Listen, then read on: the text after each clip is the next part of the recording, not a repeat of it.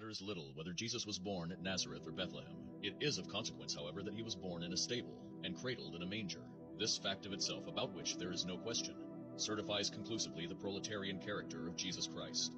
He has been disfigured and distorted by cunning priests to serve their knavish ends, and by ignorant idolaters to give godly sanction to their blind bigotry and savage superstition.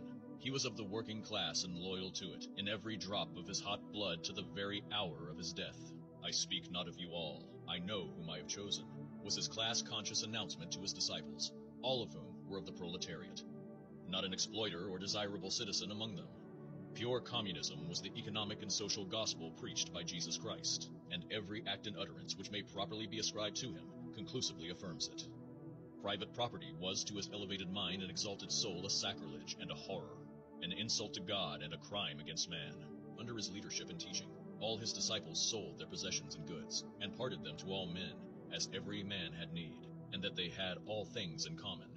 This was the beginning of the mighty movement Jesus had launched for the overthrow of the empire of the Caesars, and the emancipation of the crushed and miserable masses from the bestial misrule of the Roman tyrants.